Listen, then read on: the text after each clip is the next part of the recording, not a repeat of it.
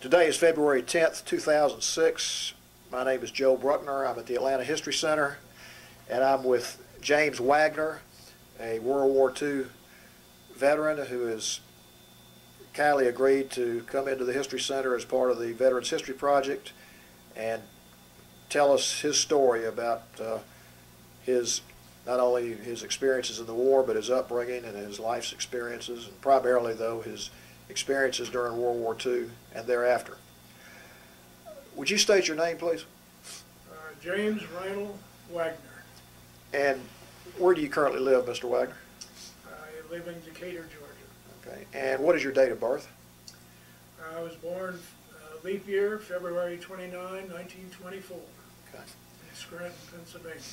Okay.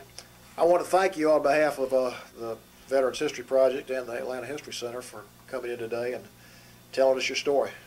Glad to do it. My honor. Would you tell us a little bit about your upbringing? Well, at the age of 3, my father got assigned as a missionary in, we had lived in Scranton until then, assigned as a missionary in Haiti.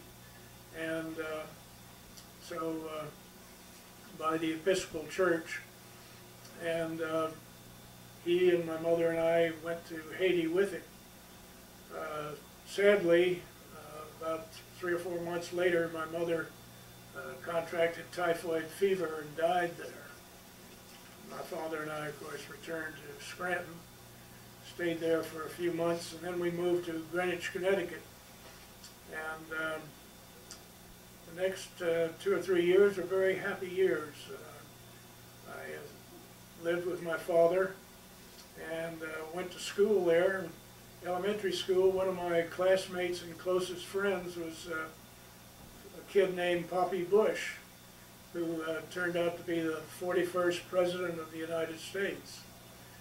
But we had a great time. We used to play tennis, soccer, hockey, and had good competition together. Then we I moved on to my father believed in the the English type of public schools, or over here they're called private schools, and wanted me to go to an Episcopal boarding school where I went for another 4 or 5 years. Graduated from there, and then I went to Phillips Exeter Academy in New Hampshire.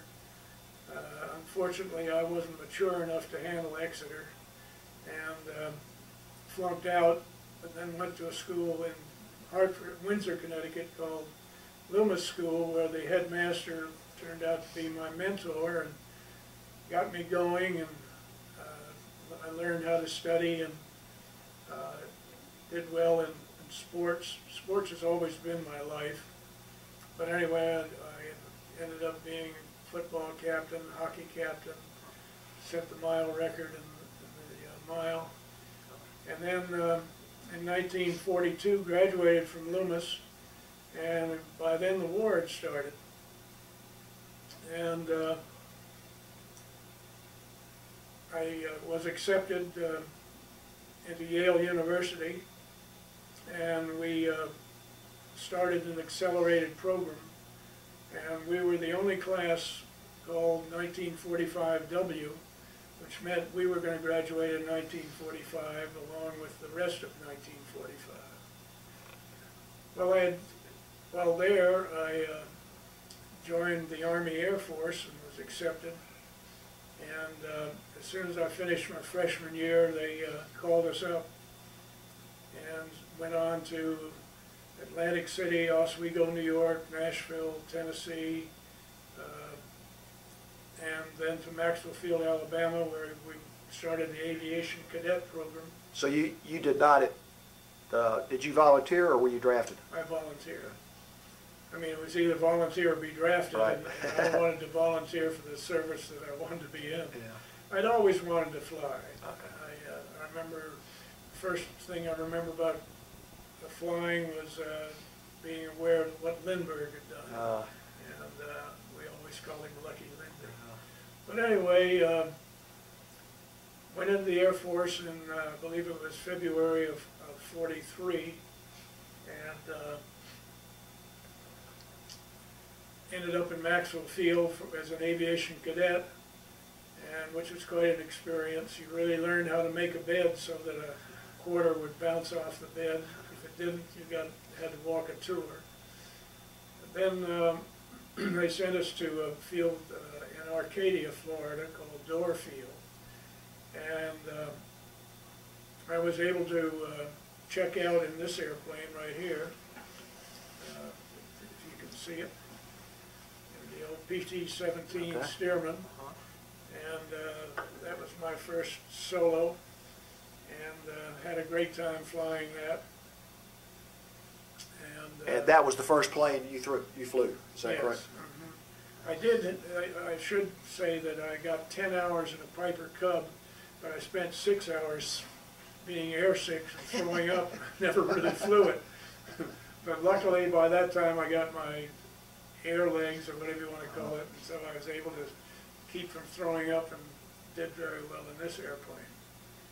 Well, then we went on to, from there, for basic, this was primary training, then we went on for basic training in Bainbridge, Georgia, and then to advanced training to Turner Field in Albany, Georgia, where I got my wings. Well, then I got orders to report to MacDill Field in Tampa, and checked out in B-17s, and got together with my crew, and from there we went overseas. Half of us were allowed to fly a plane over, the other half, because we were at the bottom of the alphabet, had to go over by ship. So I went over by ship in the Ile-de-France. Before you left to go overseas, did you know where you were going, or did they just say you're headed up? Yes, we knew we were going to England. And was your crew going to go as a crew? Yes, we went together as a crew. And how long had the crew been together in training? We were together about 2 months in MacDill and Tampa.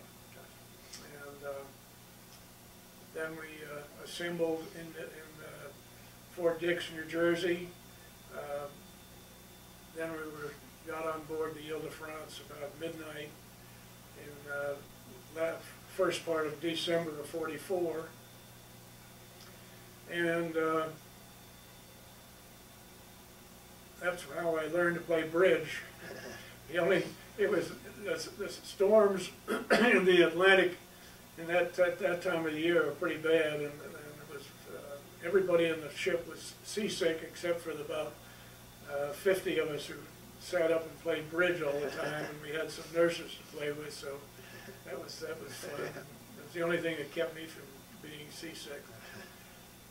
But then we got to England and landed in a town called Greenock in Scotland, and went to an assembly depot called Stone, and then we were assigned to the 95th Heavy Bomb Group in B-17s. Is that the 8th Air Force? That was the 8th Air Force. We were in the 13th Bomb Wing, whose commander was Curtis LeMay at the time, and we called him Old Iron Pants, or it was a not so generous name for pants that we called him, but I guess I shouldn't say it on this. You can say anything you want to say. Yeah, we call him Old Iron Ass. And he was. But anyway, he was a good commander, and obviously he was a great commander, as he showed later. But then I started flying. First, I flew as co-pilot. I remember my first mission. By that time, there weren't many Luftwaffe fighters, but there was plenty of flak. And I remember my first mission, I think it was to Frankfurt. Now, were you flying a B-17 at that point? Flying a B-17. They assigned me as co-pilot to an experienced crew so that I would get some experience in combat before my crew did. And I remember when we got about 50 miles away, all I saw was this black curtain of flak. And I said to the pilot, I said, "You mean we're going to fly through that stuff?" And he said, "Yeah, hopefully we'll make it." Now, when they were giving you your briefing before you left, what was the feeling of your crew, and what was your feeling, just your emotions? Well, I would have to say that I wouldn't say that we were scared, but we were pretty close to being scared most of the time. And I remember we got very superstitious about the clothes we would wear and so on. And usually on a mission, they'd wake you up about 2 o'clock in the morning, and we wouldn't take off till about 6 or 7. But that was the only time they gave us fresh eggs, and we were allowed to have a good breakfast, because then for about 12 hours we wouldn't have anything to eat. But anyway, after that, on my third mission, January 20th, we were then flying as a crew, and took off and rendezvoused, and just as we rendezvoused with the group, I lost my number 4 engine. And should have aborted, but intelligence had said that the target was an easy one, there wasn't much flak, there were no fighters, and in those days you wanted to get all the easy missions you could, because then after 35 missions you'd be able to go home. So the plane, this was for the Roaring Bill. This is a model of the plane you were flying, is that correct? Yes, this is a model of the plane I was flying. And the number 4 engine I had to feather, but amazingly on 3 engines I stayed with the group, and although I could have aborted, but I decided, and it was a very unwise decision, to stay with the formation and get this so-called easy mission out of the way. Well, when we got over the target, all of a sudden I lost 2 more engines, the number 3 and the number 2, and went into a steep spiral. At that time it was about 25,000 feet, and lost about 15,000 feet before I got it under control. I told the crew that I thought I could still keep it flying, but if any of them wanted to bail out, they were free to do so. So 2 of them, the radio operator and the waist gunner, both bailed out and unfortunately ended up as prisoners of war. But the rest of us got back across the Rhine River, and I was able to set it down in a field near the city of Strasbourg. Were you in communication with any other planes at this time? Or? I wasn't. I was just too busy trying to fly the thing. Yeah. And it's amazing to me, in fact I've talked to a number of guys, that I was able to fly at 60 miles on 1 engine. But it was a pretty good airplane. And anyway... what were the emotions of the crew and the conversation between the crew? And I know you were trying to control the plane. Did you have time for any emotions? You know, I have to give them credit. I didn't have time to talk to them much more than say, I think I can fly it and get across the Rhine River. But I have to give them all credit because I think if it had been me, I would have bailed out. But anyway, they stuck with me, and we got across, and then we were picked up by some 7th Army people. Describe the landing when you went down with those engines out. Well, I saw a plowed field ahead of me, and I just went straight on in and made as good a landing as I've ever made. It was just a very soft landing, and everything was fine. The only thing that was torn up, I believe, were the props and maybe a little bit of the undercarriage. And probably, in those days, nobody tried to do anything about a plane that had set down like that. But it probably could have been salvaged. It was such a soft, easy landing.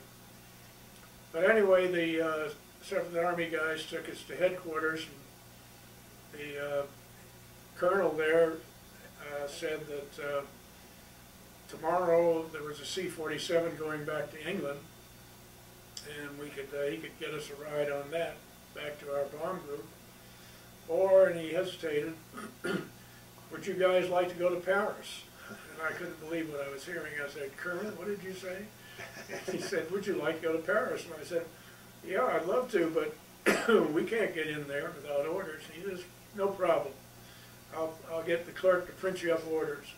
And you don't have much money with you, do you? And I said, no, just a couple of pounds, English pounds. And he said, well, I'll get you to give you advance pay in francs so that you can have some money to spend while you're there.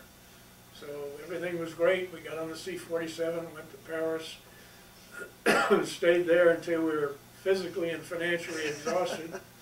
Then we went out to Orly Airport and hopped on another C-47 and went back to the base. Would you talk a little bit about your time in Paris, the reaction of the civilians, and what you did? The Parisian women were beautiful, so much better looking than the English women. And at times you thought, my gosh, you know, just a few months before, these girls were palling around with the Germans, but c'est la guerre, c'est la vie, c'est l'amour. About the second day I was in there, in Paris, it occurred to me that my parents were going to be notified that I was missing in action. And so I thought, you know, I better send a telegram to them.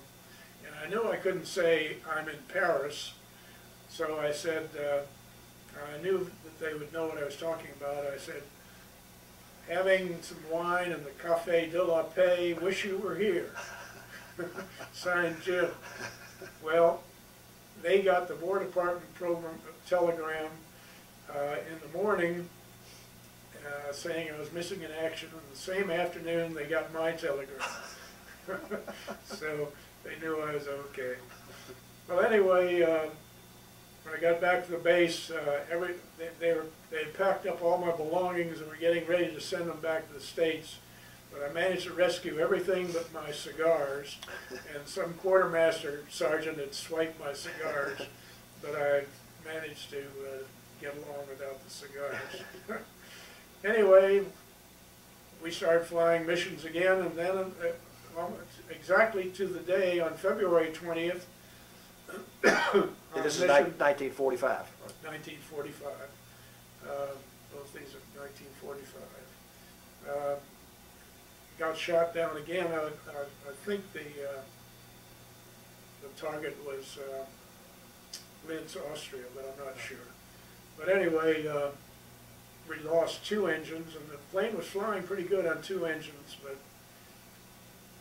the weather was bad at back at the base in England. And so I made the decision, and at times I regret it. I think I could have flown it back.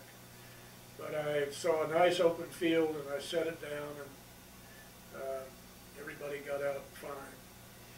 And the next day we went back and continued flying. I managed to get in 25 missions before the war was over. One of them was a mission in which we dropped food to the Dutch right after the armistice.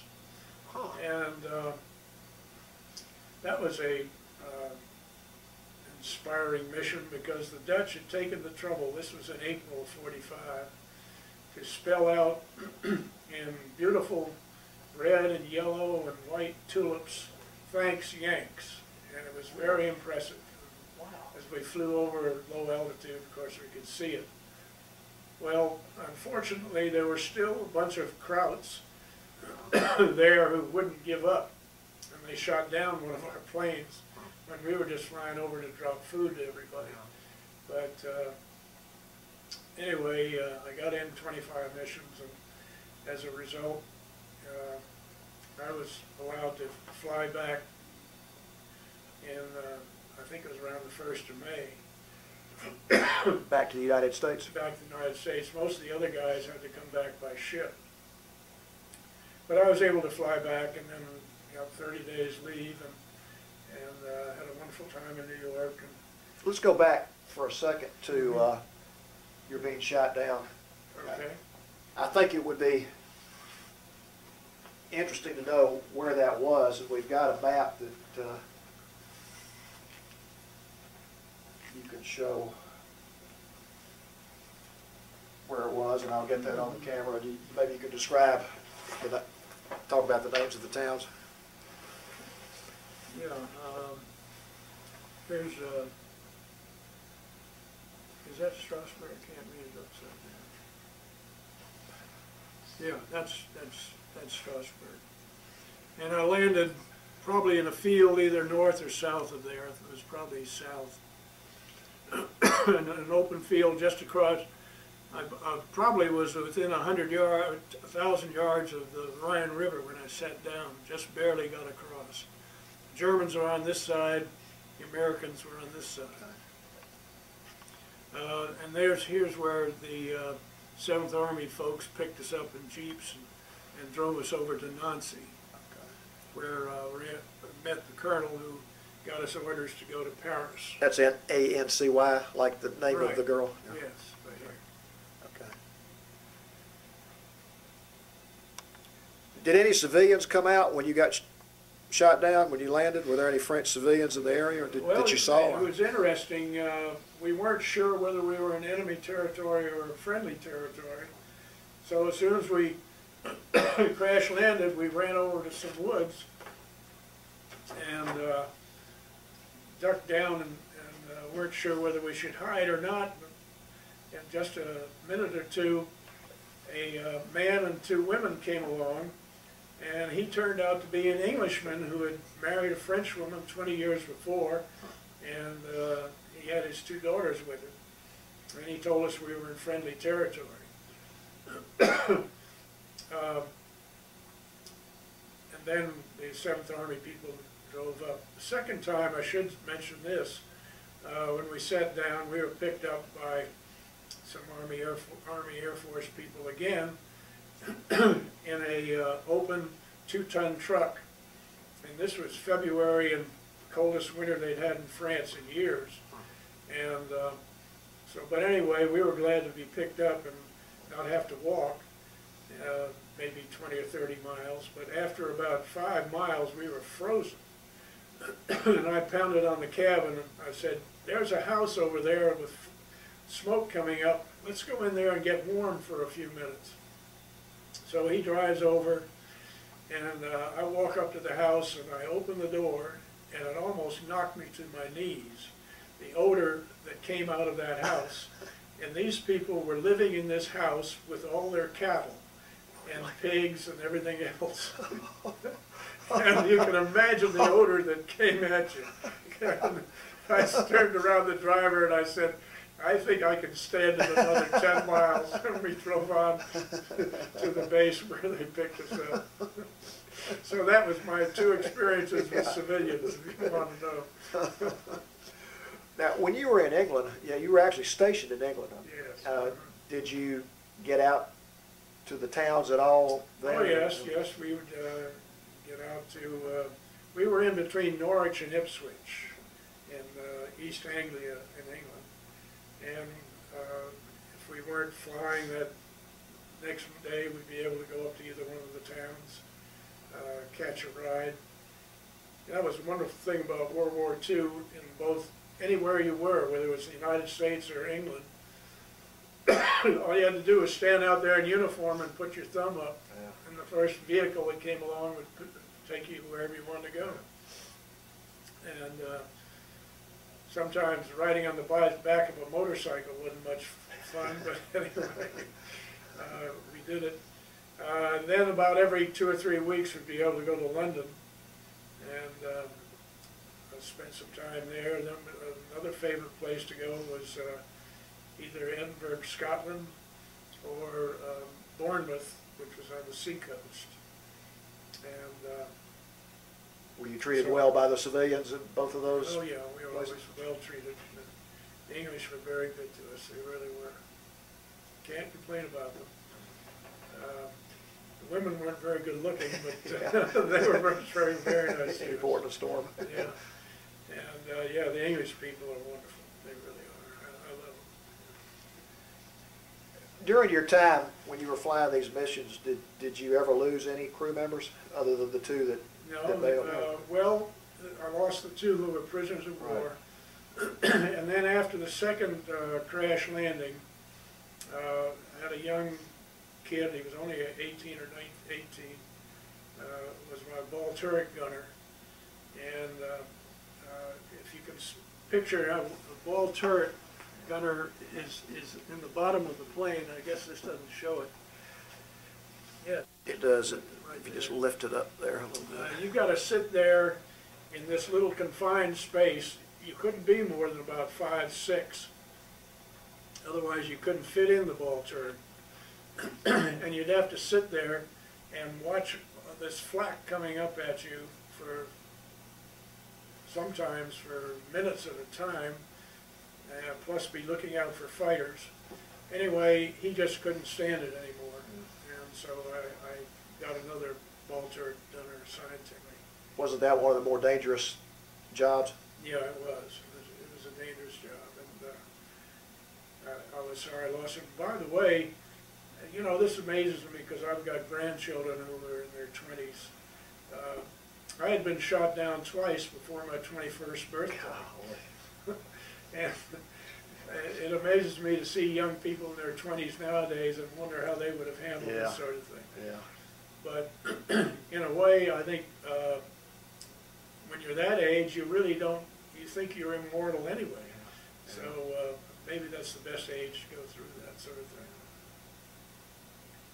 So anyway, when I got back, I thought I was going to be assigned to a B-29 and go fly in the Pacific. So you're back in the United States I'm now. back in the United States in June and July of 45, and then August, and was about to be assigned to a B-29 to fly in the Pacific when the war was over. And What was your feeling when you heard we had dropped the bombs in Japan? you know, I'm sort of reluctant to admit it, but I was disappointed because I really wanted to keep flying. And now that I think about it, I can't understand how I had that feeling. But I know most people were very happy about it, but I wanted to continue flying. And I know that sounds rather ridiculous. Not at all. Not at all. But anyway, I went by headquarters and I said, well, now the war's over, what do you got left? And he said, well, we've got an assignment to go to the ferrying command out of Long Beach to fly B-26s to all over the place. And I said, B-26, that's a neat airplane. So I said, yeah, I'd like orders to go to Long Beach. So I went to, got on the train to Long Beach, and this was an interesting experience for me. When I got off the train, I started walking through the railroad terminal, and I saw this crowd of about 20 people over in the corner. And they were sort of muttering and yelling. And I went over and looked, and here was this little Japanese family, a man and woman and a couple of children, sitting there, huddled together, and these people were yelling epithets at them. And I was so ashamed of it. It just seemed so bad. And it's too bad it happened. But anyway, I just... And where was that? This was in Los Angeles. Los Angeles. And you know, they interned a lot of the Japanese in California because they were always afraid the Japs were going to come over and bomb them. But there was certainly this bad feeling, antipathy, of course, against all Japanese Americans. And here was this poor little defenseless family that people were yelling at. Too bad. But anyway, got stationed in Long Beach and had a wonderful time flying airplanes. And then when we weren't flying, we'd go over to Santa Monica. And one day on the beach, I met a woman that we were attracted to each other, and we got married. And a son was born there while I was stationed there. And then all the flying assignments gave out of gas, and there wasn't anything more to do. And I thought by that time, well, I ought to go back and finish up at Yale. So we went back to New Haven, and I managed to graduate in 1949. And then I went to work for I might mention that in my senior year at Yale, I earned more running the food concessions at the Yale Bowl and the baseball diamond than I earned in my first 4 or 5 years. Really? Total yearly salary working for various companies, I earned about $5,000. Is that right? Back in 1949, that was pretty good money. Yeah. Real good money. So, but anyway, I graduated and joined a company called Burlington Mills, which is a textile company out of Greensboro and Burlington, North Carolina. And they assigned me to Georgia and Florida and South Carolina and Alabama, and worked out of Ponte Vedra, Florida, and joined the Florida Air National Guard, and got flying again, so it was wonderful. I'd be able to fly and still have a regular job. And in those days, the Guard didn't pay you much money, but they said, here's an airplane, you can fly, and you don't have to pay for the fuel. So we joined up just for the flying experience. Then I joined General Motors and worked for them for 13 years. And I think flying was the only thing that kept my sanity, because working for General Motors in those days was a ridiculous thing. It was worse than the military. Oh, really? And you had a supervisor looking over your shoulder every week. But and it was, I relieved the stress by going out after work and flying a P-51 or a P-80 and a P-84 and so on. And that we call them F-84s by then. But that was my Air Guard experience, which I did for another 15 years. And when did you retire from the Guard? I retired from the Guard in 1967.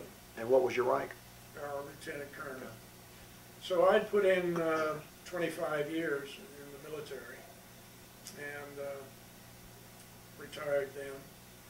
And in the meantime, my wife and I had another child, a daughter, and unfortunately the marriage didn't last more than about 7 years. And we were divorced. I was given custody of the children, so I learned how to be a single parent, and had that experience. And then for 5 years, I was a single parent. We moved from Ponte Vedra, Florida, to Brunswick, Georgia, and I worked out there for General Motors.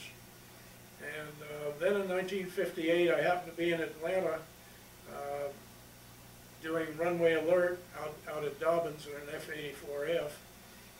And was socked in one Christmas Eve and went down to church at All Saints Church in North Avenue. And during that time, met a wonderful woman to whom I've been married now for 48 years. Oh, congratulations. And yeah, it'll be 49 this year. And she had 3 children, and together we raised 5 children. Wow. And got them all through college. Unfortunately, my oldest boy died when he was 54, I think it was. But all the rest are doing well, and we now have 14 grandchildren and 7 great-grandchildren. I know you're proud of them, and they're proud of you. Well, I'm proud of them. I'd like to go back and ask you some questions about the early days of your service. Number one, what was your family's feeling when you went overseas? Their emotions and their feeling about you joining up and going over? You know, in those days, I don't remember. It was just something they recognized had to be done. Yeah. And I know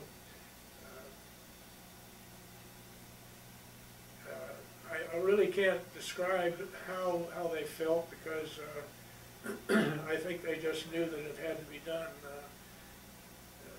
Today, I know people have different feelings about the war, but in those days, we all knew it was our duty, and we were honored to be able to do it.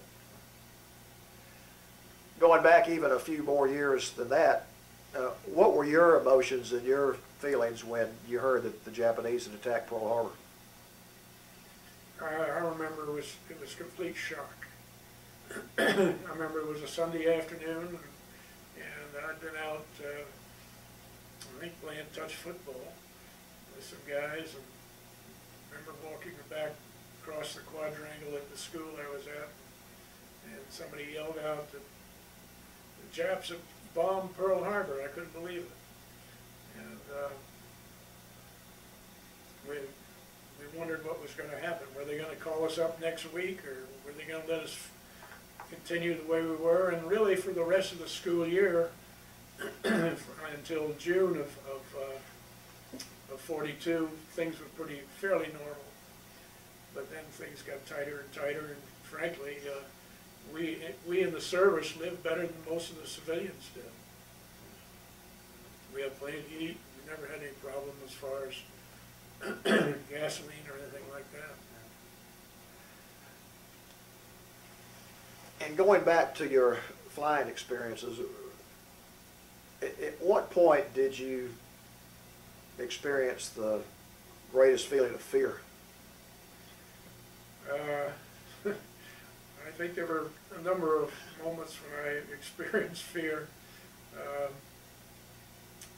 I guess the first, I wasn't sure whether I could check out on this thing to begin with, and I was able to, and then things rocked along and did well. Then in basic training, we were doing a night mission and night checkout, and I came in to make a landing, and the guy who was my co-pilot forgot to put the landing gear in the right position, and all of a sudden our landing gear collapsed and we bellied down the runway, and that was a frightening experience. But I guess really my most unusual experiences were when I was in the Air Guard outside of the two missions I was shot down in during World War II. One was when I was flying a P-80 and my fuel tanks didn't operate properly, and all of a sudden I was about 100 miles from base, from Jacksonville, and with about 5 minutes of fuel. So I managed to settle in and find a small 1,500-foot strip in St. Augustine and set it down there. And they couldn't even with fuel, we couldn't fly it out of there. They had to truck it back up to Jacksonville. But I think about it, if I had to do it today, I would have been scared, but I was amazed at how I had to dead stick the plane in, and I did pretty good at it. I was in complete control.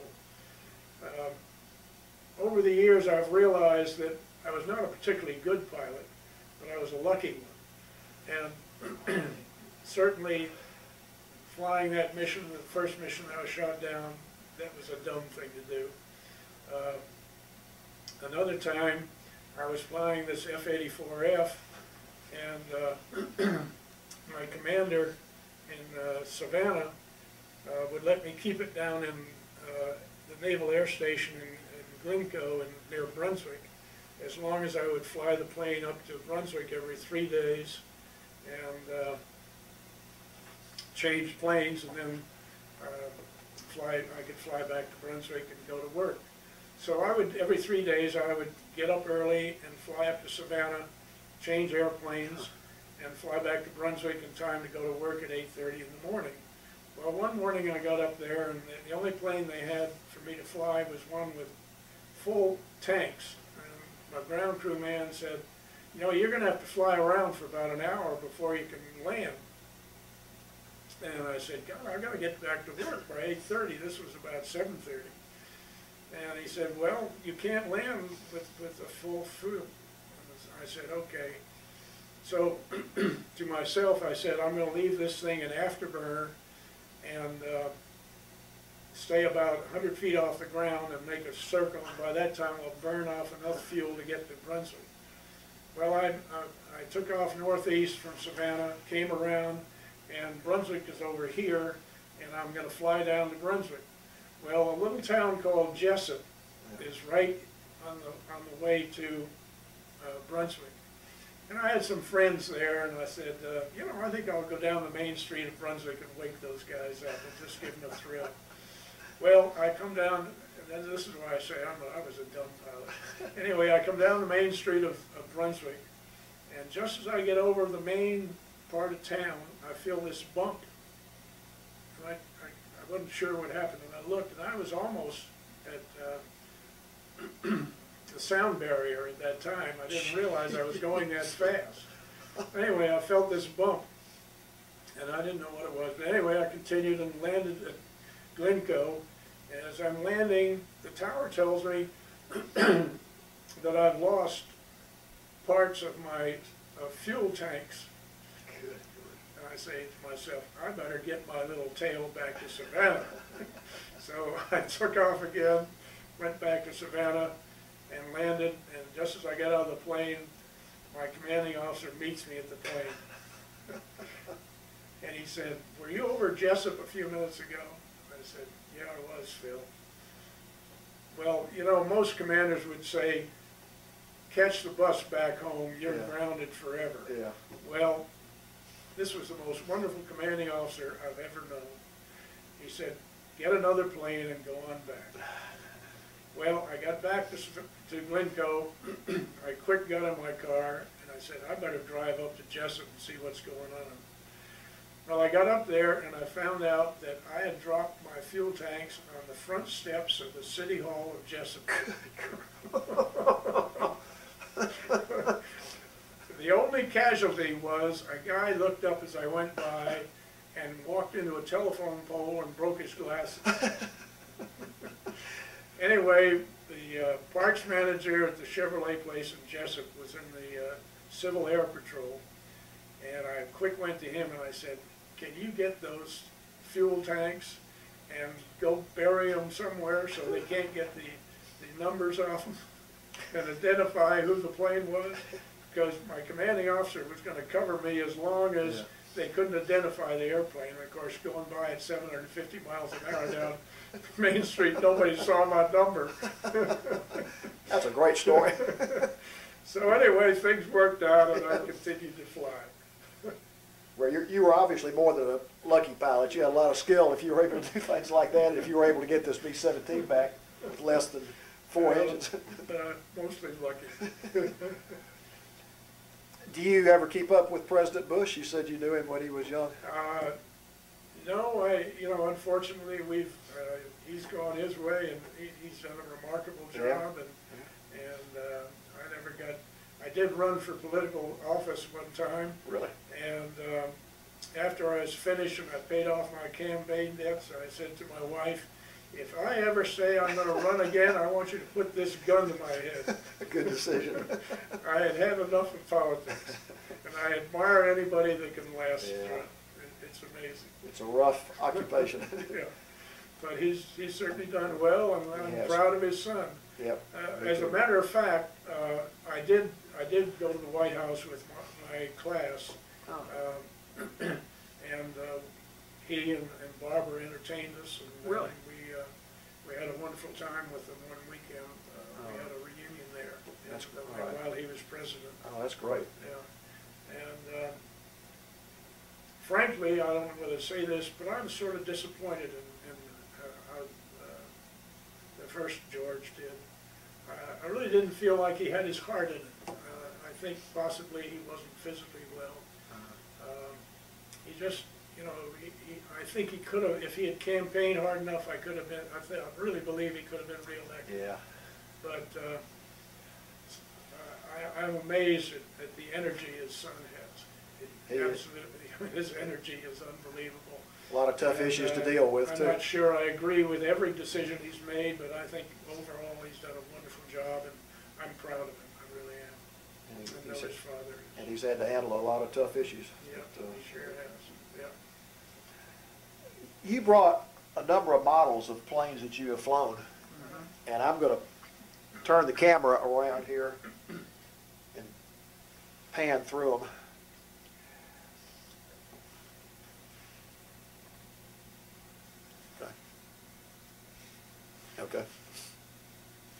you're over here? Yeah, I'm just going to pan from left to right quickly. Okay. Well, this is AT-10 Beechcraft that I checked out in and got my silver wings in. This is a T-33 jet trainer where I learned to fly jets. This is an F-86, really the best fighter in World War II. I mean, excuse me, in the Korean War. This is the F-84D, straight wing F-84 that I flew with the Air Guard. This is the BT-13 with basic training in Bainbridge, Georgia. This is the B-26 that I flew in the ferrying command out of Long Beach. In the back there is the AT-6, which was a single engine trainer that I had some time in. That's the P-80, which is the first American jet plane right there. Then F-84 that I dropped the fuel tanks on in the little town of Jessup. And here's the P-51 Mustang, which was a wonderful fighter plane in World War II. And you flew each one of these planes? Yes.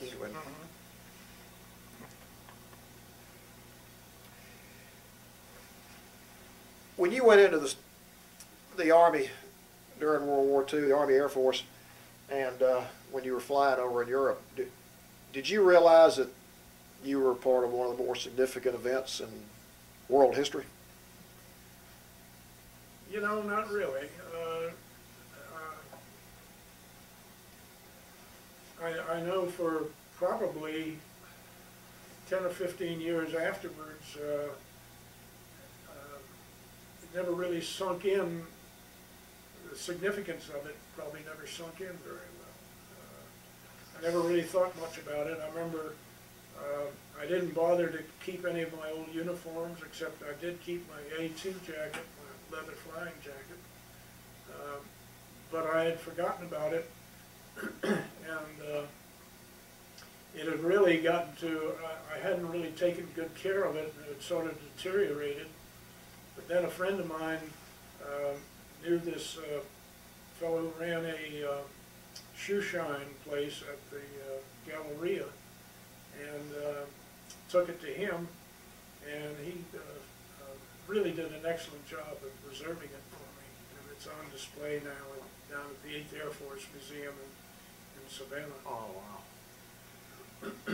Is there anything else you would like to say before we conclude our conversation? Well, I'm really amazed that I have so much to talk about. I would like to say that I'd always been interested in sports, and there's one thing in my life that I am quite proud of. I started a AAU swimming team called the Dynamos. Oh, they're still going. They're still big going. time. Yeah. And, you started. They've had several Olympic swimmers, and I started that team back in 1962. No, 64. Huh. And it amazed me the energy I had at that time. I would coach them from 6 to 8 in the morning, then I'd go to work, and then I'd go back at 6 o'clock at night and coach them for another 2 hours. And so that I'd make sure they got in at least 4,000 yards every day. Well, I know you're proud of that. I'm really proud of that. I really am. I guess the rest of my career was spent I was in politics for 4 years. I was executive assistant to the chairman of DeKalb County for 4 years, and then I managed a solid waste company called BFI of Browning Ferris the rest of the time. But we've had a pretty good life. I did a lot of things. I never made any money, but but you've enjoyed life. I've enjoyed life, and maybe I haven't been as serious about things as I should have been. But anyway, life's too short to take it too seriously, isn't it? but I certainly enjoyed it, and I'm thankful for my family, and I'm proud of the family. I think they've all done well. Well, you should be proud of what you've done, and it's a real honor for me to be able to meet you and hear your experiences. I know what you did for the country during World War II can never be repaid by any of us, and you and your family should really be proud of that, as well as everything else you've done. But I want to thank you for what you did for the country. It's my pleasure, my honor. It's something that we just felt we had to do, and it was done.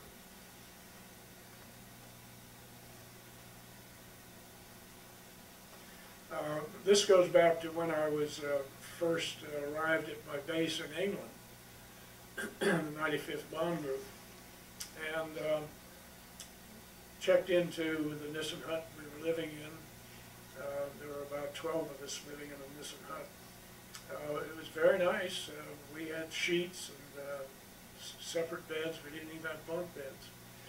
But one of the guys had a radio, and we used to listen to I don't know what they called it, Berlin Betty, or anyway, it was the German radio.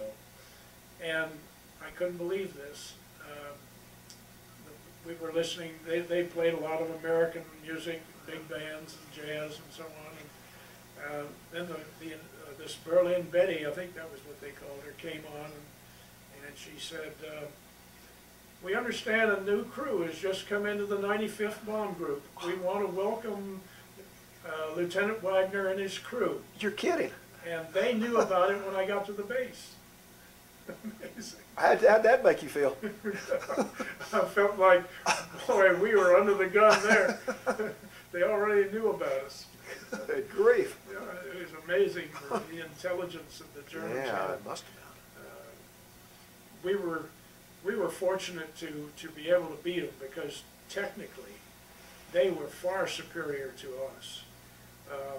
They had developed this Me-262, which was a jet fighter. And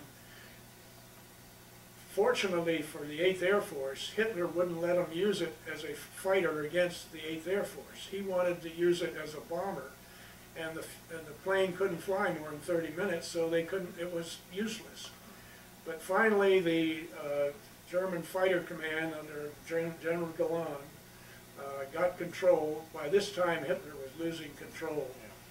And he put up, Galan managed to put up these jet fighters to attack us starting in about the latter part of 1944 and 1945.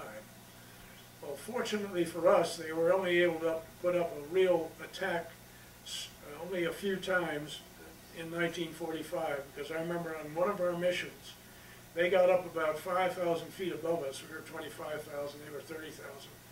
And about 12 of them just dived through the formation, came up, and shot down 12 of the planes in our group. Gosh. And then continued down, and the only way the 51s could catch them was when they would come into land, when they were slowing down, because there's no way the 51s could catch the jets when they were diving through a formation. So if the Germans had used their jets the way they wanted to in, say, the beginning of '44, when they could have, I think they could have wiped out the whole 8th Air Force. Wow. But lucky for us, Hitler was as stupid as they come. Yeah. But those are two items that I forgot to mention. Yeah, that's very interesting. Do you keep up with any of your former comrades? Yes, I do. Unfortunately, my bombardier died a couple of years ago, and my navigator is still around, living out, enjoying the wine country of Santa Rosa, California. So, and I'm going to send him a copy of this. Good. I'm sure he'll be very interested in seeing it. Yeah. So, yeah, we've stayed in touch. That's great. And I also stay in touch with my radio operator, Okay. who lives in Austin, Texas. Okay. And I've seen one of the guys I used, who was one of the lead pilots, he's living up in Wilmington, North Carolina. And he did well, retired as a full colonel. And just for our record, what are their names, the three men you just mentioned? Okay, my navigator, my bombardier was Maury Messenger. My navigator was Mel Hain. The guy I flew with, it was our lead pilot, was Bob Newman. And my radio operator, and I don't know why I'm forgetting his name, but anyway, I hope he doesn't realize I've forgotten his name, but it'll occur to me as I'm driving home. We could get it included. Okay. Subsequently. Well, thank you again so much, and again, it's an honor to know you. Great to be here.